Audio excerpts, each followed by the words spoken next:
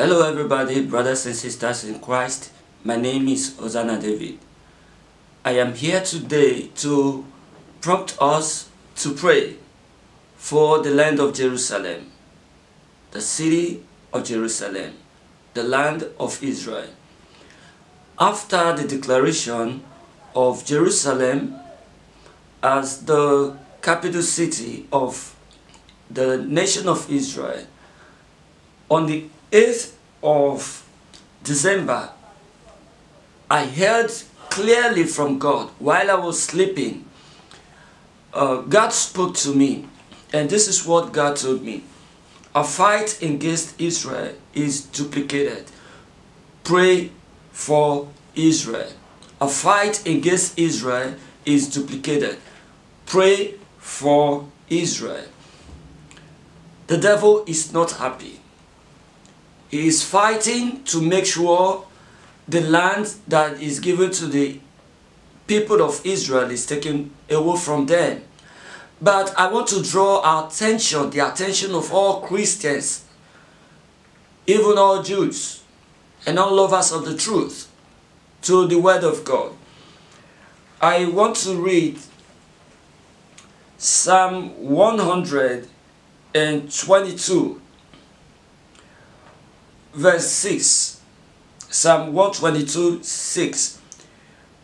Pray for the peace of Jerusalem. They shall prosper that love thee. Verse 7. Peace be within thy walls and prosperity within thy palaces. 8 and 9. For my brethren and companions' sake, I will now say, peace be within thee. Because of the house of the Lord our God, I will seek thy good. If you are a Christian and you don't have love for Jerusalem, I question your Christianity. Please pray for Jerusalem. Pray for Israel. Also, I want to call on all Christians to pray for Donald Trump. God has used him and God will continue to use him. He is a human being. Please pray for him. There is a video I did concerning calling all people to pray for Donald Trump, and because of as a result of a revelation I had that Christians were pulling away from him. Please, this is a call.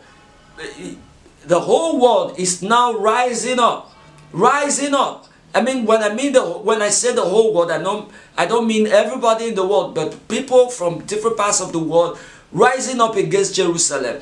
If you love Jerusalem, please pray for Israel. Pray that the devil will never succeed. And as many that are planning to raise down Jerusalem and destroy the Jews and also destroy Christians in the land of Israel, let God alone raise a standard against it. The Bible says that when the enemy shall come in like a flood, the Spirit of the Lord will raise a standard against them. Please pray for Jerusalem. Pray for Israel. Pray for Jews. Pray for Christians. That the will of our God may come to pass. This is the end time. We are waiting to see the erection of the third temple in Jerusalem. Please support Jerusalem. If you love our God, don't sleep. Raise up a cry and pray for this holy city. Thank you. God bless you.